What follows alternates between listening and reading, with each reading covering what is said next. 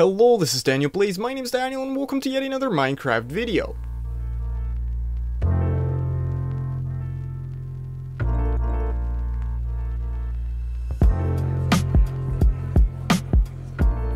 So in this video, I'm going to be showing you how to install BSL Shaders step by step.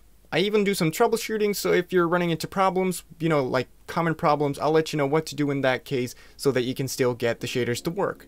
Now do note that BSL shaders do require a pretty good computer, so a low-end system probably will not run BSL shaders, but on the other hand, you can also use this tutorial for other shaders because the process will be very, very similar. So what you're going to want to do now is open up your web browser, go to Optifine.net.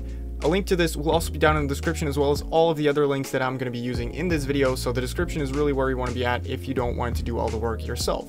So on this website, Optifine.net, you want to go over to downloads, and then this top one, it will say Optifine 1.16.2, which is an official release.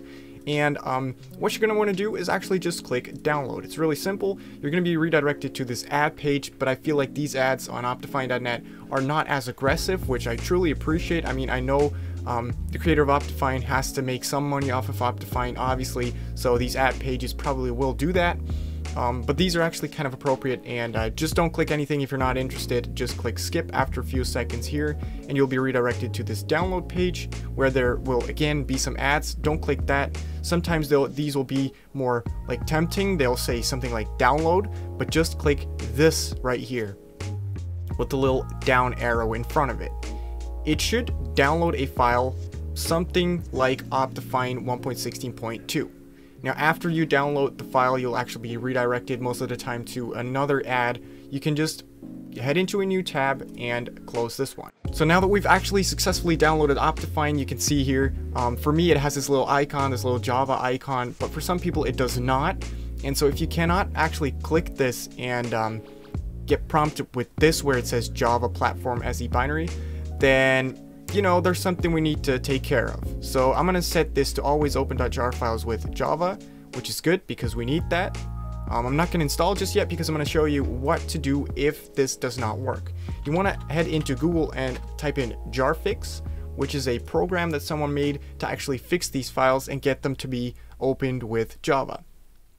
So it's kind of hard to navigate through this website, but right over here it should say something like jarfix.exe. You click that and you just execute that. It will be an administrator program, so you have to run it as an administrator, and there you go. This is pretty much just it. It has been registered successfully. For me it already had been, but for you probably it hadn't, or else you would have just skipped to the next bit. And so now we can actually get to installing Optifine, which is still not the shaders, but we're going to need Optifine to run shaders. So what you're going to want to do now is actually launch Minecraft. This might seem really weird, but if you haven't actually played Minecraft 1.16.2 without Optifine, Optifine is not going to be able to install itself on top of that. So what you're going to want to do is just get a profile that says latest release 1.16.2. If you don't have a profile that says that, then you can create a new profile. I'm going to name it DanielPlays. You can name it whatever you want. Feel free to name it DanielPlays as well. I mean, you're always free to do that.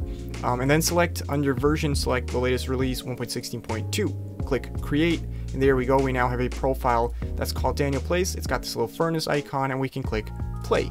Now we're gonna have to let it download for a little bit. I'll be back with you in just a second when the download has finished. So the download has actually finished, and Minecraft should just load now. And as soon as we get to the main menu, we can just click quit game. Let's wait for Minecraft to load. There we are. Music is already starting up, so let's just hit quit game, and now we actually have the files for Minecraft 1.16. So what we can do now is go back to whatever browser you were using, and I'm going to use the shortcut to access the downloads, and over here we have the Optifine 1.16.2 download jar. Clicking it will open up an installer, and all you've got to do now is actually hit install, and that should do the trick. It'll freeze for a few seconds and it'll say Optifine is successfully installed. Now after this, we can actually already get to installing shaders. So for this video, we're going to be using BSL shaders because it's an incredibly popular shaders, and I actually understand that because they just look gorgeous, honestly.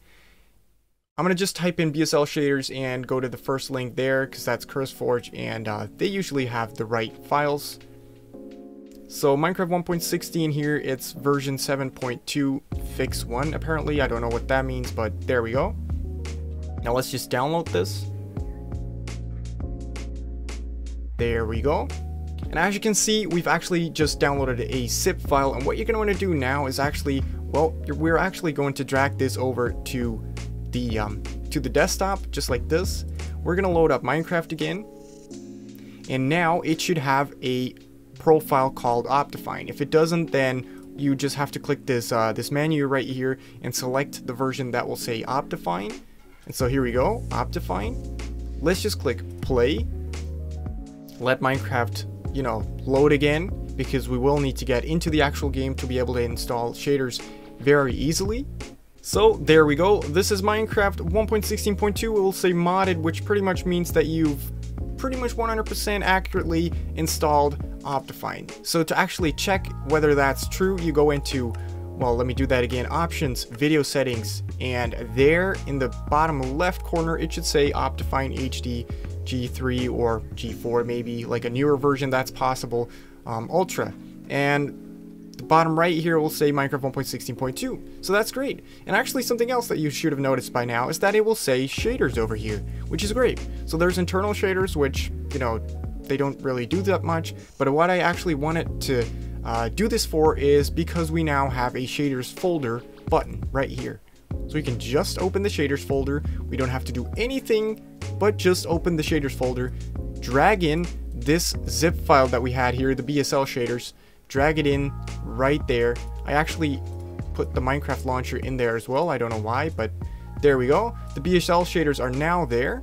We can head out, and it's actually already in here. So what might happen occasionally is that it will not show up immediately. So what you're going to want to do is just click done, done, and done, and just click go into options again and repeat this process, and it will pop up right there. You know, sometimes it just needs a little refresh.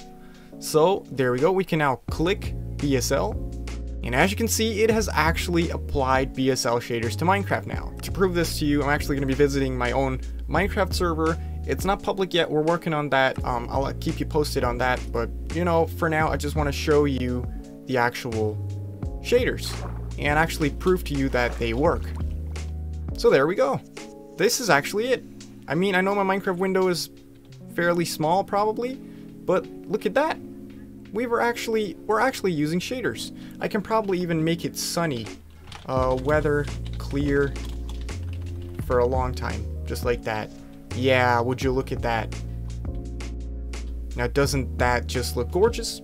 I sure do think so. So there we go. We've successfully installed BSL shaders on top of Minecraft 1.16.2. This is the whole process. So I hope this helped out. I hope the Jarfix actually fixed most of your problems, literally, because I keep getting a lot of comments from people that say, well, my jar files aren't, you know, opened with Java, but rather with something like WinRAR or something like that. And that's because these programs tend to just kind of hijack the extension.